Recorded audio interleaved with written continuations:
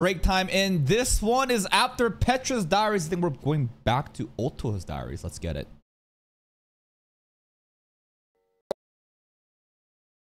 Zero から始めるブレイクタイム。Otto日記。いや、本当に参りました。話し合いをするというので、一人流車で待っていたのに、まさか本当にずっと放置される結果になるとは。Otto left behind again. 悪い、本気で忘れてた。やっぱり。でもよ、合流できたからよかったじゃねえか。そのセリフ、僕の目を見てもう一回言ってくれますか、チキショー。Okay. でも合流できたからよかったじゃねえか。僕の目をしっかり見て言いましたね、チキショー。Yes. って言ってもガーフィールに行って流車に居残ったのは自分だろ。それはそうですけど、パトラッシュもいたんだから寂しくはなかったはず。まあ Yeah, plus he can even talk to Patrash thanks to his blessing. 忘れてたのは事実だけど、その事実が空腹にしみる。とにかく悪かった。本気で忘れてた。謝罪の後ろにそれつけないといけない決まりでもあるんですかね。Yes. Otto gets completely trampled by Subaru. Everyone in the dynamic is just Subaru just doing whatever he wants, and then Otto just is getting dragged along.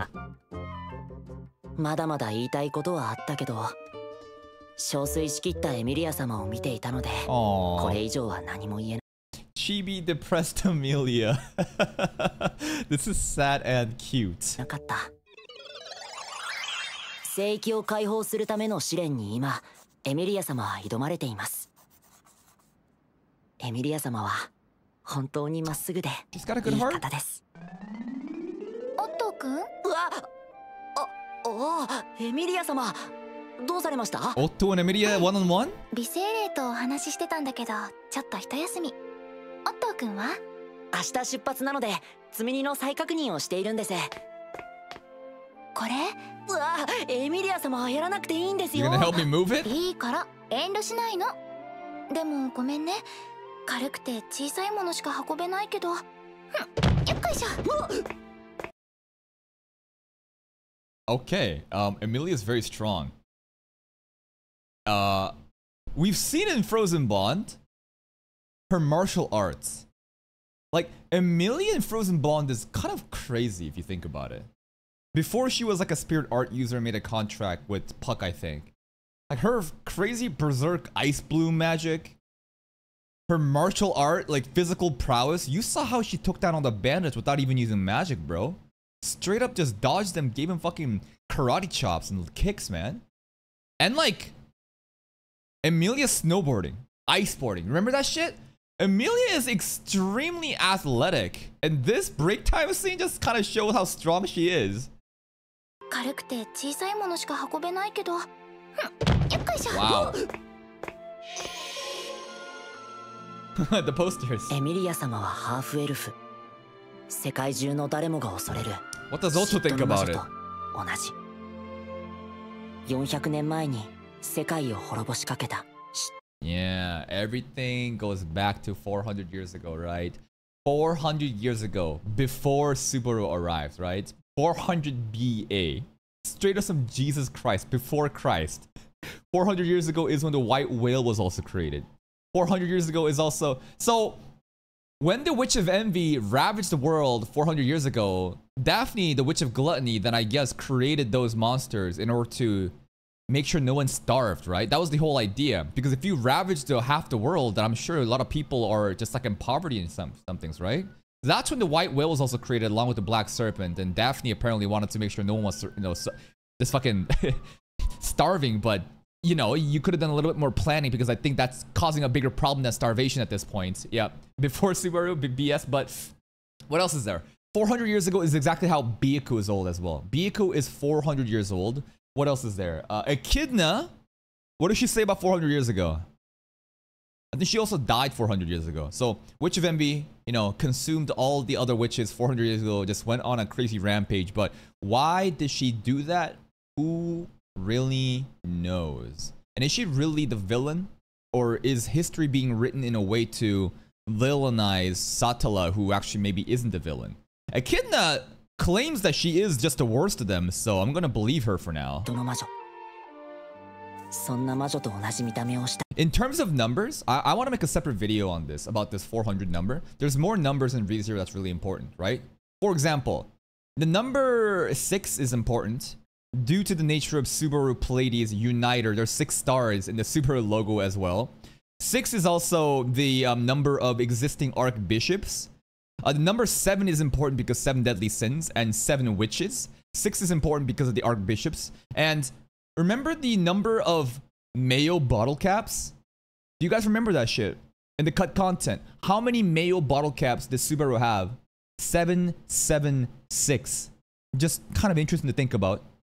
Eventually, with the newest one he collected, it was 777. But before that one the mom gave us, it was 776 to maybe portray that he is the 7th Archbishop of Envy. Because, like, why is there no Archbishop of Envy? Most likely due to the association with Satala or something. But, like, I wonder, in the loot cellar, Satala gave Subaru a pact, but also gave him the witch factor of Envy. And then the authority of Envy is the return by death is something that I could imagine. What other shit is there? The number 14 is important for sure, because 14 years ago is when Teresia von Austria died, but also Lai Balkantos is, you know, 13, which timeline-wise, my theory about that shit, it's kind of like what other numbers are important in ReZero? 400, 7, 6, 14. When did the Royal Kingdom all start to die out? 2000? Is 2000 important? That's Misfit of Demon King Academy.